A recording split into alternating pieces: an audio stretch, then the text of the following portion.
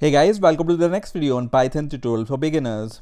In this video, I'm going to show you how to use mathematical operators and how to do basic math in Python. So first of all, we will open the Idle IDE. So just search for Python once again. I have shown you this method in the last video also. So just search for the Python once again. And in the last video, I have shown you how to install Python. And with the Python installation, this idle is also installed, right? So we are going to open this Idle IDE. Now, some of you who are familiar with Python and have some experience with Python may think that why am I using this Python Idle IDE? Because there are many better IDEs and editors available for the development of Python. So don't worry, I'm going to show you everything how to install other IDEs which are preferred in the development of Python step by step. But for now, we will start with this Idle IDE. So the first thing which I want to do here is I want to increase the font size first of all in the Idle IDE, because this may be not visible to some of you. You can change the font size by just changing this number. And I'm going to change it to, for example, 18 and bold. So we will be able to see our fonts in a better way. So now everything is set. So let's get started with the programming. So let's start with the basic math operations. So let's say I want to add something. So I can just write number plus, which is an operator, and the other number, and then press enter, and you will get the result of this expression. Now let's try the subtraction. So let's say I want to subtract 60 minus 50 and then press enter, and it gives the result. Let's do the negative subtraction. So I'm going to just write 60 plus 50 and then press enter, and it's going to return me the negative value. Now let's do the division. So for example, I want to divide 50 by 3. I'm going to press enter, and you can see it gives me a float value or a decimal value. And if you are familiar with other languages like Java or C++, this may appear a little bit strange to you, because when you do the same operation in Java or C++ with this division operator, you will get the different answer, which is 16 and not these decimal float value. So if you want to just get an integer value and not the decimal value out of the division, then you can write this expression, which is 50 /3, okay, and then press enter, and now you get 16, which is a whole number or an integer. This type of division is also called the floor division, in which you get the whole number as the answer and the decimal value is truncated out of your answer. So if you want to get the exact value out of the division in decimal values also, then you can use this expression, which is single / operator. And if you want to do the floor division, then use these two / symbols. Now it's also possible to divide two decimal values. So decimal values in Python and most of the other languages are called the float values. So here, instead of 50, I can just write 50.0 divided by 3.0, which is also valid. Or I can write 50.0 divided by 10 and then press enter, which gives me 5.0. And when I write the integer, which is 50 divided by 10, it will also give me this value, which is 5.0. Now let's try some multiplication. So if you want to do multiplication in Python, you use a number and then this asterisk symbol and then second number and then press enter, and this is going to multiply these two numbers. So this is the multiplication operator, which we can use to multiply two numbers. Now this is what we are doing here is, for example, multiplying two numbers or dividing two numbers or addition of two numbers or subtraction of two numbers. In Python, it's called expression. Okay, so 50 multiplied by 10 is an expression. And I have already told you that these symbols for multiplication or division are called operators. Now, the number on which you are doing these mathematical operations are called operands. So 50 here is an operand, 10 here is an operand, or 3 here is operand, and 50 here is operand. Now here 50 and 10 are also called literals because they are constant values. So what we have learned till now, this is an expression, this is an expression, or 50 divided by 3 is an expression.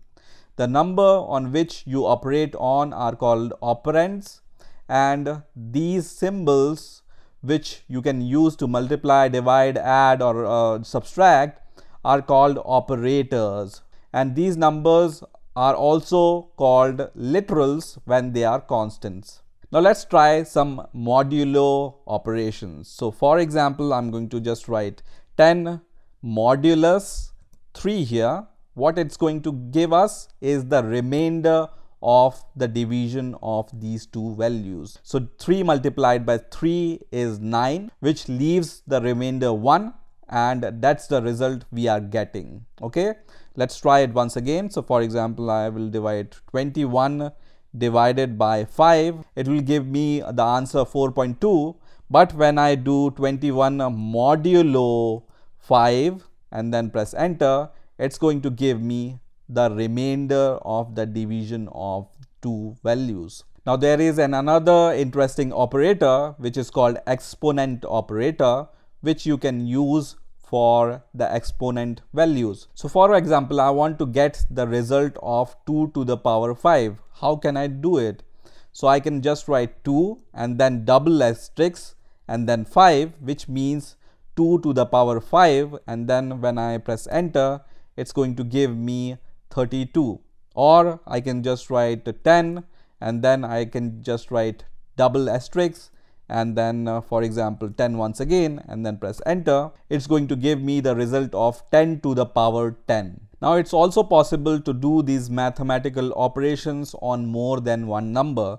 So for example, I can write 5 plus 5 plus 6 plus 9, and it will give me the result of the addition of these four numbers. And it's also possible to use different type of operator in one expression. So I can write 5 plus 9 minus 6 multiplied by 10, for example, and it's going to give me the result of this expression. Now there is one question which may arise here is, for example, once again I'm going to do 5 plus 9 minus 6 multiplied by 10 and divided by 20 and press enter here. It's going to give me this value, but how this value is calculated?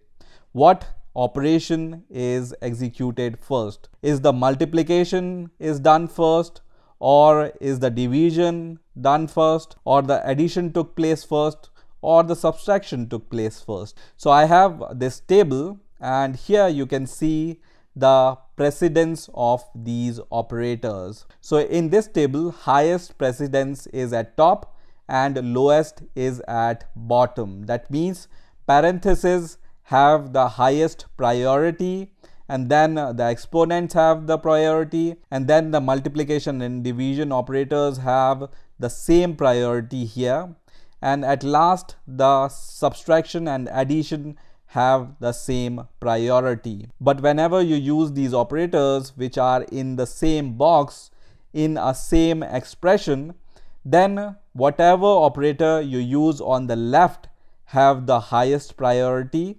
and whatever operator you use on the right have the lower priority. So in this table, parentheses have the highest priority and the addition and the subtraction have the lowest priority. And for example, if you use multiplication and division in the same expression, then the priority is decided which operator is appearing on the left. So if the operator is appearing on the left, it has the highest priority than the operator which are on the right side. So let's take an example of that. So for example,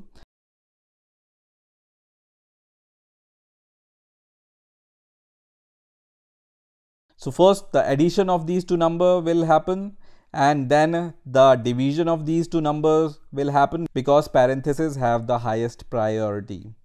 And then the result of these two numbers will be multiplied by 6 because multiplication have the highest priority out of these two operators, which are minus and multiply.